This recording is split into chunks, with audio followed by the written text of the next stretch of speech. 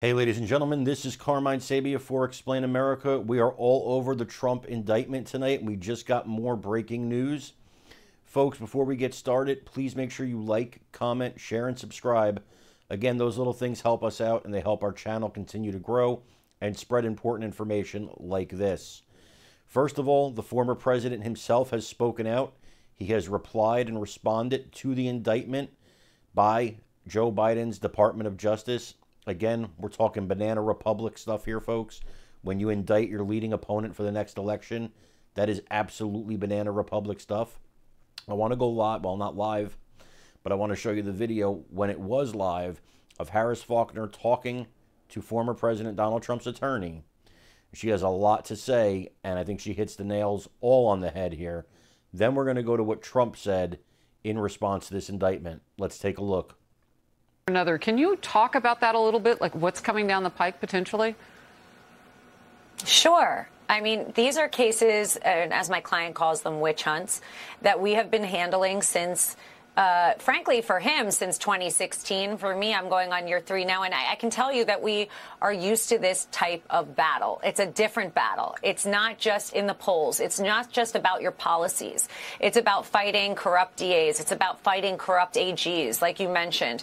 It's about people that know they have judges on their side and they won't have a real conversation about their cases, about lawsuits, about strengths and weaknesses, because they don't need to, because they have people in their pocket, because they're there for political gain and political animus. And that is un-American. And the truth of the matter is that I hope for my profession that we can get to a point where we can take these indictments, go to court, show the evidence, show that this is absolute garbage, and go on a normal litigation track as any other client would be entitled to do. But I haven't seen that yet. Yeah. Are you surprised that this came down? I mean, I don't know if you heard Congresswoman Nancy Mace, who had predicted this actually a few days ago. She said that just watch, on the day that Republicans in the House on the Oversight Committee would get that FBI document that would show some evidence, according to Republicans on the Hill, that this current President Biden had committed acts of bribery to the tune of millions of dollars along with his son Hunter. And she said, I would not be surprised, and predicted that it would happen on the same day that they would get that document that we'd see an indictment. And in fact, she was right. What's your reaction? Look at the shiny ball. That's what this is. Look at the shiny ball. Don't look over at what we're doing. Don't look at what Hillary did with her computer. Don't look at Clinton in his drawer. Don't look at where we're storing things. Don't look at the fact that Biden has documents in Chinatown, or that his son has a drug addiction and also got bribes. Don't look at any of that. You know what we want to look at? Our biggest fear. Look at him and think he's a bad man. Well, guess what? You're only emboldening his base and the American people. And the American people are not stupid. They know what is happening, and they are going to see it, and they're going to take it to the polls in 24.